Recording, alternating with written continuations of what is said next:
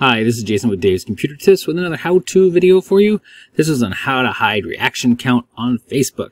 A few weeks ago, I did one on how you could hide your like count on your Instagram account. So I'm going to show you actually how to do that on your Facebook account too. If I can speak, I'll tell you how to do it. Before we get going, hit the like on this video. It really helps at our channel. Also hit the subscribe and notification bell so you don't miss out any new videos. Now last week, if you'd seen our last video, it was on how to change Chrome performance settings. If you want to check that out, I'll put the link down below. And this one, how to hide reaction count on Facebook, I have the article already written because I always write the article, and that link will be down below for you too. Okay, let's get this started. So I'm going to do this on the website on my computer, and then I'm going to show you how to do it on the Android phone, which is my Android phone. I'm going to show you how to do it on the Facebook app too. I want to give them both to you. So let's get started. We're going to go up to our Facebook account and make sure we're logged in. And I am logged in. So once you're on your Facebook account logged in, you're going to look to the top right. And you're looking for your profile right here, and you click on that. As I bring up a menu, and you're looking for settings and privacy. So we're going to click on that. And then you're looking for settings. Pretty straightforward. And then once you get settings, you're going to go to the left menu and you're going to scroll down a little bit. And when you get down to preferences, customize your experience on Facebook, you're going to see the top one says reaction preferences. That's what we want. Click on that.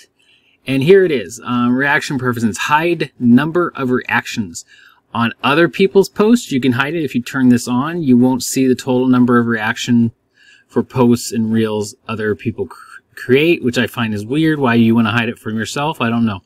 This one is the one I think is important on your posts and reels. So if you don't want anybody to see, other people won't see the total number of reactions for posts and reels you create from feed or your timeline. So this is the one I'd probably turn on if I wanted to, but I'm not going to do it. But you just click it and there it's turned on. You can turn it off very easily. It automatically saves it. So that's how you do it on the website. I did this on my Windows 10 computer. I still have Windows 10. I don't have Windows 11 yet. Actually, I think I did upgrade. I have Windows 11. Woo!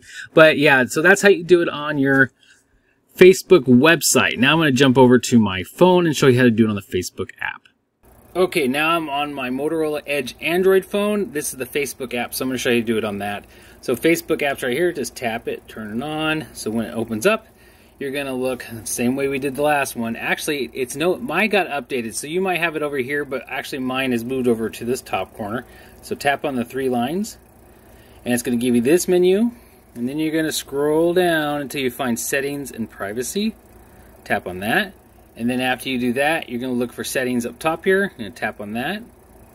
And then once you open that up, it's going to pull this up, and you're just looking for the same area, preferences, and that is right here, but it has an extra thing, but we're looking for the one down below that, reaction preferences. Tap on that, and it has the same switches, and actually when you do this, it does affect your the website too. So either one, you do it that way. So if I did it on one, let me do this real quick over here.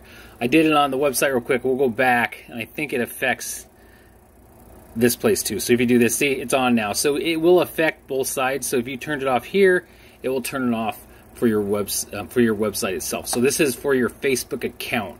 It's not per device. So that's how you can do it on the website, and that's how you can do it on your mobile app. It's that easy, guys, how to do this to hide reaction count on your Facebook account. Thanks for watching. Make sure to check out davescomputertips.com. That's where all our articles are, and also make sure you subscribe to this channel. Thanks for watching.